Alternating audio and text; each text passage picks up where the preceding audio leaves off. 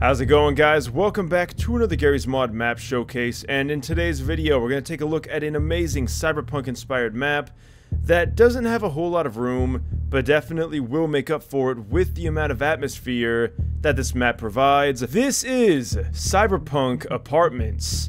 And boy, oh boy, is this an amazing map. So as you guys know, I love anything cyberpunk, and if you guys do love cyberpunk, then this is going to fill that void that might be there from, well, not having enough cyberpunk content, even though there is the new Phantom Liberty expansion out for Cyberpunk 2077, which is amazing, by the way.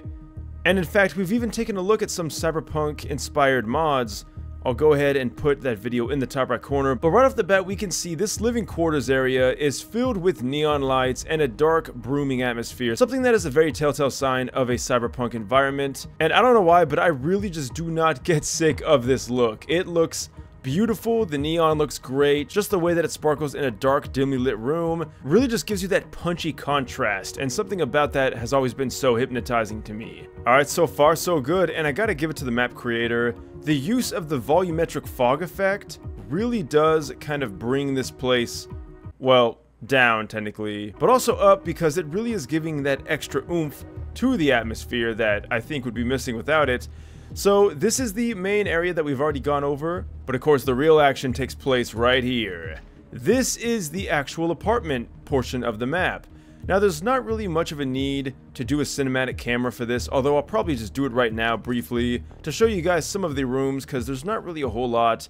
But now we're going to go into deeper detail onto what this place really looks like. Alright, now for real. What does this map look like inside? Well, here in the living quarters you can see we have a sign that is very reminiscent of the signs outside. It's kind of funny too, because the interior of this place isn't really all that cyberpunk. In fact, it's pretty typical, which is kind of funny because it shows that you don't really need a whole lot to have a cyberpunk looking aesthetic.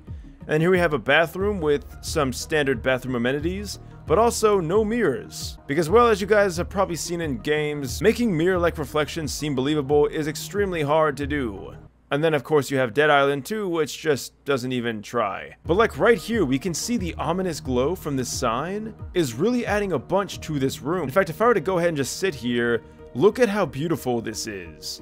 Alright, and here's the same scene, but I've gone ahead and, well, gotten rid of the lights. Now, of course, well, the light's still there, but it's not as visible, and the vibe completely feels off. Now it just feels like a rundown, mid-2000s looking house. But deleting it, ho ho, adding that red neon really does a whole lot for the picture. Okay, all jokes aside, it is a nice touch, and then we do have a telephone over here, which is very old school for something that should be cyberpunk.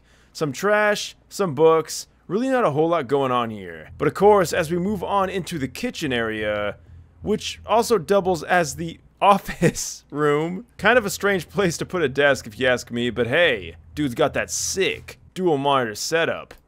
We can also see takeout is a common theme here in a cyberpunk world, especially when you're living in an apartment.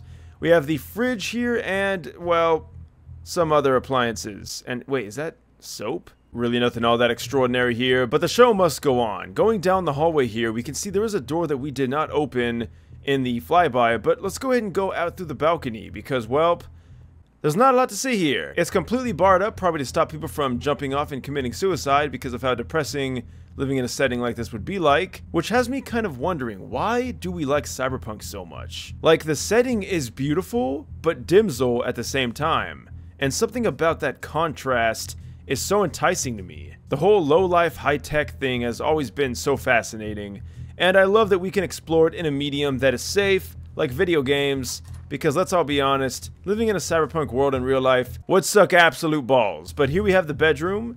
I would say the master bedroom, but let's be honest, this is the only bedroom. And you know what? Even though it's kind of depressing and, well, like a concrete prison, it's kind of homey. We got a nice little fan going on here. We have a single light just raining down over the person who would be sleeping in this bed. We have a very prehistoric looking alarm clock, and we have a nice TV. So you know what? I don't care what anyone says. I would love to live in a place like this. As long as there's no roaches or bed bugs, I'm pretty good. Now, I really wish there was more to explore in this map, but unfortunately, that really is all that's in this map. It's not big, but it's dense, and it's filled with that character that you look for when you want a cyberpunk map. Now, is there nodes? That's another good question. And in my opinion, one of the best ways to test for this is to spawn a Combine soldier pretty far away and see how he reacts.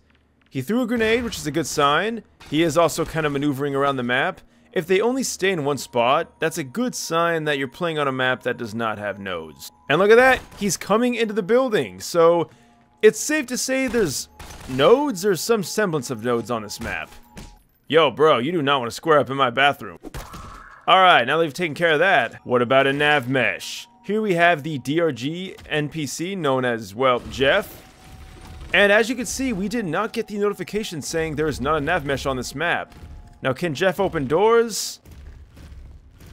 That one has yet to be decided upon. But it's safe to say there is a navigation mesh on this map, which I didn't see anywhere in the description unless I missed it. So really good work on the map creator, didn't leave any stone unturned. It's not trying to do too much, it's just a nice, simple, basic map. So as always guys, I would love to see your thoughts down below in the comment section if you do want to leave a comment. As always, you can leave a like or subscribe if you want to, links will be in the description as always.